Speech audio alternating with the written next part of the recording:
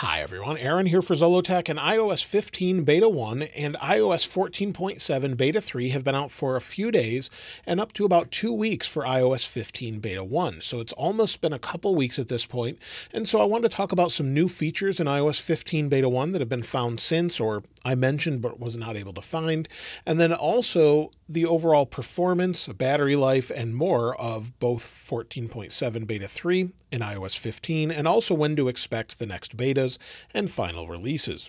Now, the first thing is new features in iOS 15 Beta 1. Now, there are a ton of new small features that have been found throughout. I did a follow-up video with all of those new features a few days ago. There's even more, but I'm going to share a few more other or updated features in this one. And the first one is legacy contacts. This is something that I knew about with Beta 1, but was not able to find at the time. So if you go into Settings, tap on your name at the top, then tap on Password and Security. Under Password and Security, down at the bottom, you'll see it says Legacy Contact. Tap on this, and then tap on Add Legacy Contact. And it says, add someone you trust. Choose someone you trust to have access to your data from your account after your death. Share your access key. Your legacy contact will need to provide an access key and copy of your death certificate to access data from your account, and also pass down your digital legacy. It says pass down your digital legacy to people you love through photos, videos, notes, documents, personal information, and more. And so Apple's thinking about what happens if someone passes away and we need to give this information to someone else. It was very difficult to do that before. Now you can add a contact to do that. So that's something that's really nice. Also in Maps, there's some updates I hadn't seen elsewhere. If we go into Maps, and within Maps, of course, you've probably seen this new globe, but if we go to Search Maps and then tap on the city that's closest to me, down at the bottom, we get some information about this. Now, this is not available for all cities, but you can see it gives the population, its elevation, area, and overall distance. So you can see the area of 307 square miles, 15 miles of distance, and its elevation and more. This works through different cities as well. So if I go to San Francisco, for example, it's in larger cities. So it's there, it just depends on the city and where it is around the world, but they keep updating this with more information. Now in Safari, there's some updates as well. If we go to Safari and then we scroll down, we have the option to tap on Edit. Under Edit, we have Background Image. We can set a background image. Maybe you like the wallpaper in this video. You can set an image of your choosing here, or just add whatever you'd like. And now you have a background image on the start page. So that's new as well. Also, to go along with Safari, if we go to Settings, scroll down, go to Safari. Under Safari, scroll down a little bit further, you've got Hide IP Address. You can hide your IP address from all Safari web pages now. So if you go into Hide IP Address, you can select Off, Trackers Only, or Trackers and Websites. So you now have the option to hide that. It's a great privacy option, along with the cross-site tracking that we had before. So all of that has been added, and that is just some of the small changes in iOS 15 that I haven't covered yet. I have a whole other list of a bunch of other changes and features that I'll probably be covering in another video, since it will take quite a while to go over all of them, since many of you keep sending them to me, as well as I keep finding some also. So thank you to everyone that's sending those along. Now, as far as the overall usability of iOS 14.7 Beta 3 and 15 Beta 1, 14.7 Beta 3 actually seems to be quite good. Most people are saying that it's very stable. It's the most stable version of iOS 14, it seems, and it should be at this point. Most people are not having any crashes. The phone is not getting too hot. And in the YouTube community poll that I ran, the comments are saying similar things. So I'll go over that in just a moment. But in general, these are really the most stable version of iOS 14 so far, and like I said, it should be. Now, there are a few people that are having random issues, maybe with Bluetooth, but most people report that Bluetooth is much better. I find it to be pretty good on iOS 15 as well, as far as Bluetooth is concerned. However, it's not perfect and does have some issues from time to time. What's taking so long as far as what's going on with the Bluetooth connectivity and things like that with AirPods is hard to say, but there have been problems since about 14.3 for some reason. Before then, it seemed to be okay. Something changed that actually made it a little bit worse. But so far, it seems to be okay. It's just not as great as it was before for most people. The same is true of Wi-Fi. Wi-Fi seems to be good for most people on 14.7 Beta 3 and iOS 15, although there are occasional issues with iOS 15 I'll talk about in a moment. But in general, it's okay. As far as battery life on iOS 14.7 Beta 3, well, I haven't been using it on my main device, but I had someone that I reached out to on the Discord server. I have a Discord and Telegram server that shared their battery details so I could get a better idea of what it was like overall. So if we go into Discord, you can see here 1891 iPod Touch 8 shared this with me, and he's on an iPhone 8 Plus 64 gigabyte space gray. And as you can see, on this day, this was last Wednesday, he had 2 hours and 11 minutes of screen on time, 2 hours and 4 minutes of screen off time, and well, this is showing 180% of his battery usage. So I'm not sure if this graph is a little bit different. I haven't seen it like this before, but generally if this would represent 100% or we just go to 100%, he would be getting about 5 hours of screen on time based on if he used it until the battery was empty. So that makes a lot of sense. And he shared another one as well, where it showed his general overall usage is about 2 to 3 hours of usage regularly. And so it's decent battery life. I haven't seen a whole lot of complaints of battery life at all, so that's a good sign. Now, as far as iOS 15 Beta 1, there's numerous issues with FaceTime calls and phone calls, whether or not they just don't work properly, or I personally have not really had too many issues with it, but some people are having major issues with FaceTime, and that's one of the dangers of running an early beta before it's even a public beta. Sometimes that presents issues for people, and quite a few people are complaining about that, just general calling issues overall. I've had issues with the widgets not loading. Sometimes they just don't show up at all for some reason, and it's just blank. The only way to fix this for me is actually to reboot the device and then they show up again. So there's definitely some issues going on still with that. We had those early on with iOS 14 as well. Also, quite a few people are complaining that music is just stopping from time to time. It just sort of stops, and for whatever reason, it doesn't play after 15 seconds or so. Quite a few people are having that issue as well. So there's definitely issues going on with Beta 1. It's not unexpected, but its overall stability for me is actually quite good. It's been really good for me compared to, say, iOS 14 Beta 1 or iOS 13 Beta 1. It seems to be much more stable this time around than the previous version. So that's a great sign.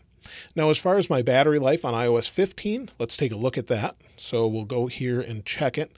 And my battery health is still at 100%. And like I've said before, the updates don't reduce this, but rather just recheck the physical capability of the battery. This I would expect to drop very soon, but I do charge this on a wireless fast charger using MagSafe. It's a Belkin wireless fast charger, and I charge it every night, all night long. So it holds up well there. We'll go to the last 10 days, and let's take a look at yesterday since I haven't checked it, and I haven't gotten great battery life according to this. So 2 hours and 37 minutes of screen on time, 1 hour and 58 minutes of screen off time, and about 50% of the battery is left.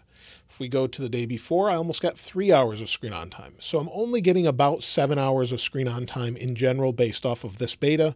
It seemed to be a little bit better depending on which day. Generally, I would get 8 to 10 hours of screen on time. But it is an early beta, and the more you use it with the different features, it will drain more quickly.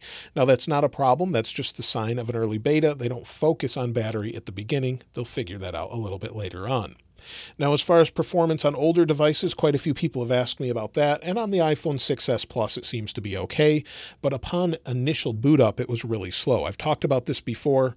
You'll see it's been sitting here for a few minutes, and the battery's kind of low, but in general, it's performing good now, but on initial boot up, it's really slow and choppy. Right now, it's actually okay. So it seems to be okay. It's not great, but it is an older device on a Beta 1 that's actually functional and working, so that's a good sign. Now, as far as iPadOS, I've been using it full time on my iPad Pro 12.9 from 2020, and it's working okay. I haven't had a single crash. I haven't had the widgets sort of disappear. It's working really well as far as iPadOS is concerned. So that part's great. I haven't had apps crash. I haven't had any weird anomalies with this.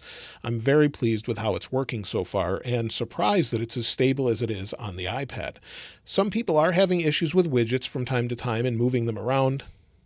You'll see as I move it around here, seems to be okay, but some people are having a few issues with that, and I would expect some with an early beta, but it's surprisingly stable for me, and I haven't seen a whole lot of complaints about it with the YouTube community poll either. Now, if we go into settings, we'll take a look at the battery life on this, and then we'll talk about the release date, when to expect that, and also the YouTube community poll and comments.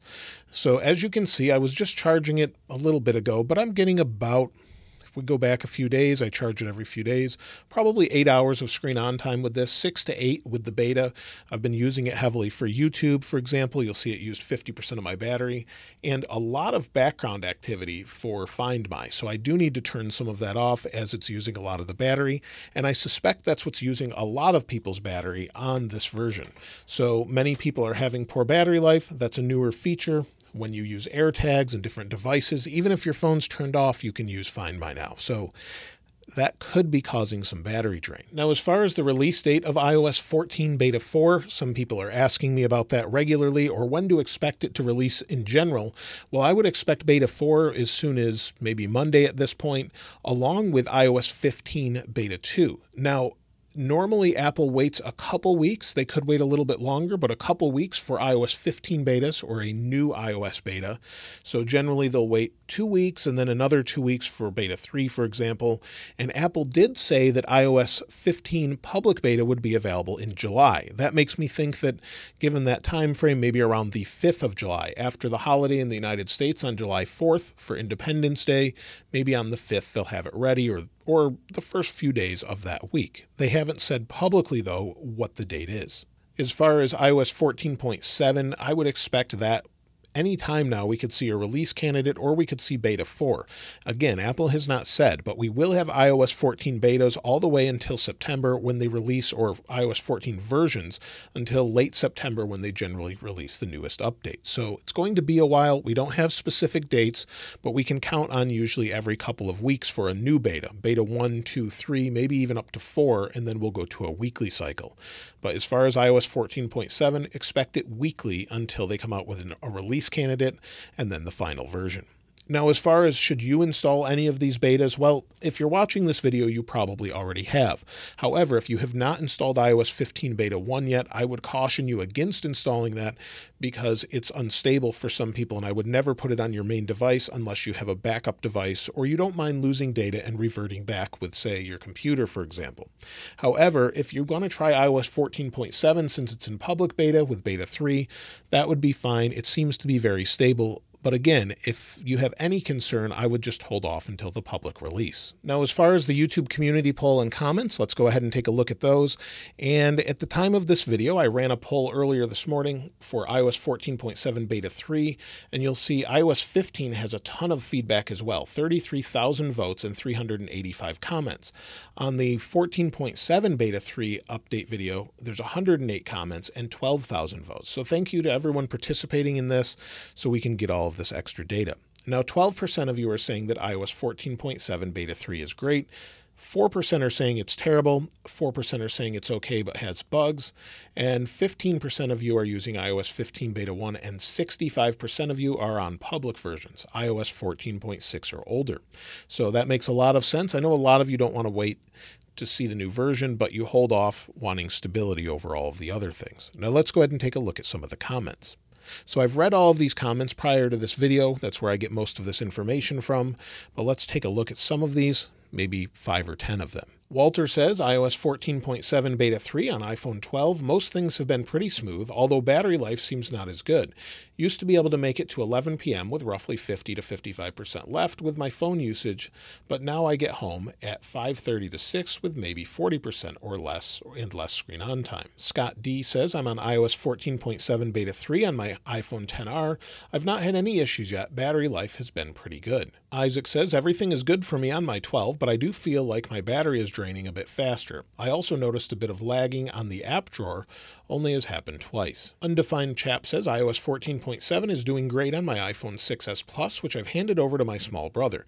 He plays Roblox and Among Us a lot, and the battery stats prove iOS 14.7 Beta 3 is solid on older models. Devin Griffith says I'm on iOS 15 Beta on my iPhone XR. It's great. There is still some times where my phone will lag or freeze, but except for that, it's good. JM says, using it on my iPad Pro 2020, not seeing any huge performance issues compared with 14.6.